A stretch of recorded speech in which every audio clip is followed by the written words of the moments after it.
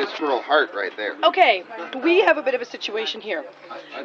We're having squirrel, so I'm taking a video. Say hi. Hello. There we go. Okay, I'm gonna hold it there because I'm apparently too close. Okay. What are you doing? We're gonna have squirrel meat at some stage. I'm gonna show you the squirrel. It looks Okay. like a squirrel. Evidently, that's how they do things in Texas. Yeah. I don't know how often you have And squirrel. according to ancient Indian tradition, if you eat your enemy's body part, the heart, then you'll absorb his power. So you will have the power of a squirrel. That's what I mean. It's our Okay, I'm wondering now. Did you have your enemies with the squirrel?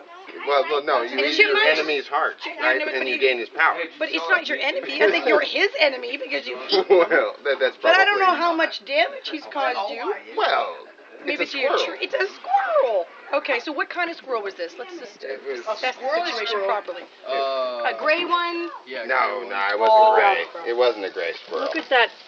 That's just your common garden variety squirrel. Gray squirrels are a lot bigger. Oh, did you get this from your garden? Did you get it from your garden? I got it from my tree. From his tree. Next to his Hold garden. on, you mean this is your squirrel? That's his squirrel. Yeah, I shot the squirrel. I'm related to this boy. I was so hoping it was I Robert just like to point here. that out. Oh It's my his goodness. squirrel. Okay, we need to cut. Okay.